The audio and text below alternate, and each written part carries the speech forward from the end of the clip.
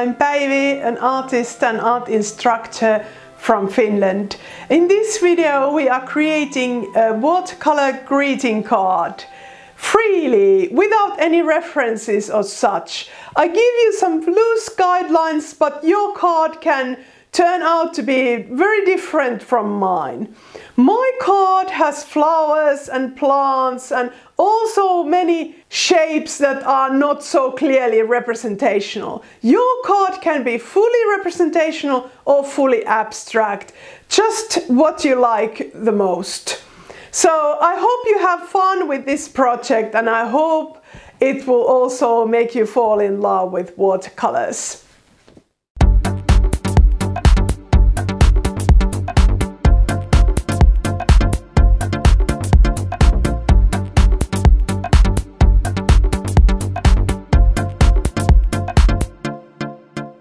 Let's begin with cool tones and a flat brush so that the foundation has angular shapes. I often end up painting just circles if I use a round brush all the time. The sharp strokes with a flat brush boost confidence, and the blank areas between the strokes always look inspiring. But no matter how inspiring and beautiful these blank areas are, if they are located near the edges, cover them. This prevents too much busyness and keeps the focus on the center. I like to start my painting so that it gives me ideas, not so that I have a predefined idea that I aim to execute. So here I now add more colors to make the foundation more lively, and then spray water to break some of the rectangular shapes. Now the card looks a mess, but once it's dry, we will look at every random spot more closely and try to see their potential. After the painting has dried, pick a small brush and focus on a small area at a time. I use negative painting to highlight the areas that I like best. Rather than painting the actual shapes, I paint the background around them. Create new tones by adding a new color to the previous mix so that the painting looks lively. Notice that my tones are muted, not bright at all. This way the background doesn't become more important than the actual elements. Now when we still have quite a lot of energy left, let's paint small and delicate patterns on one corner. This is like a wallpaper. It's always good to have something small and something big, not just similar medium-sized elements. I will paint a huge flower later, and it will make these small repeats look adorable.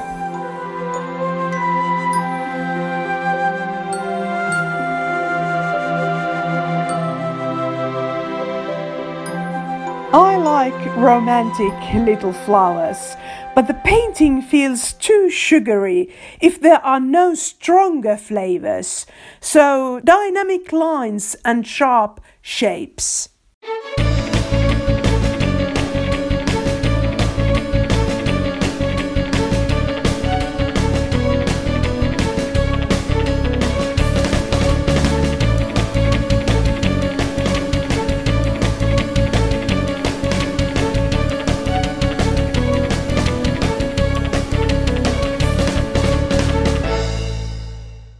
After painting sharp stripes, move to curves. Try to add as much variation to the shapes as possible. It makes the card visually interesting. For me, it requires extra attention to paint elements that are not too similar in size. I often end up painting medium-sized elements only if I'm not careful. Here I outline a huge flower with a few triangles to have a big and bold thing too. So far, the colors have been cool neutrals, bluish and greenish greys mostly. But let's move on to painting with warmer tones. I work quite systematically so that I start from the top part of the card and then later move to the bottom part. I use the negative painting technique with warmer tones too.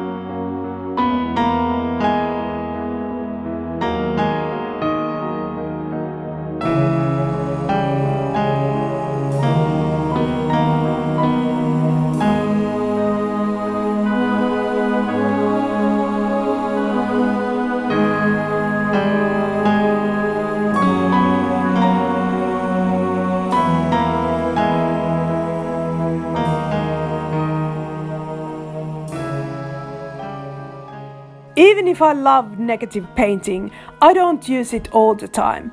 I add warmth to the best elements by coloring them with a bit bigger round brush. When working with thin and translucent paint, the good thing is that I can progress slowly and I don't have the need to erase anything. Similarly, then it's good to have a variety of sizes. It's also good to have contrasts between colors, so not only pale and medium tones, but dark too. Darken the dark areas gradually, layer by layer.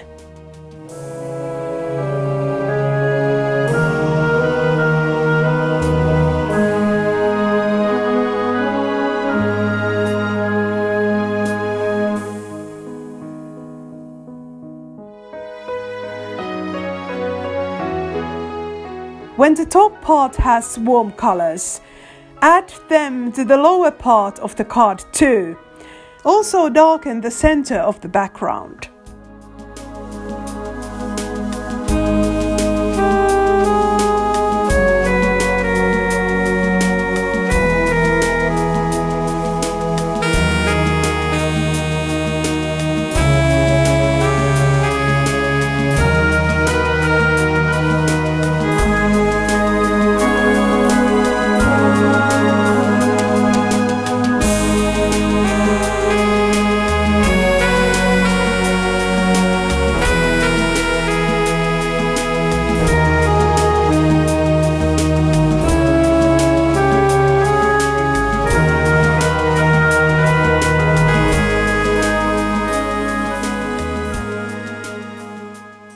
White and pastel hues look striking on the dark background, and I love it. But all this drama should be in the center, not near the edges.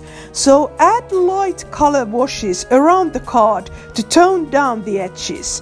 The painting has to be dry when you do this. In the end, add some finishing touches. Tiny spots and thin lines. I also improve some shapes and highlight the best areas with color.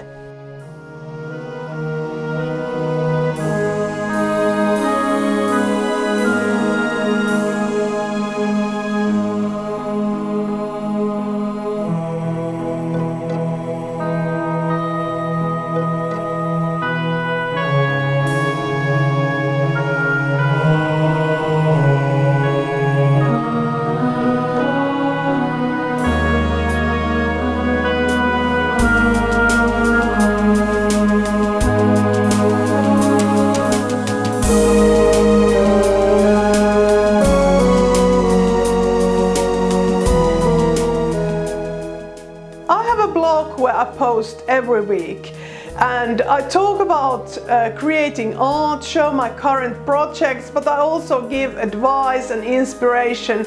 Sometimes the content is more humoristic, sometimes it's more serious, but in general it's about maintaining the passion for creating, and if you love art, I think it's worth following. I also send weekly emails, and once you subscribe, you will get my free mini course.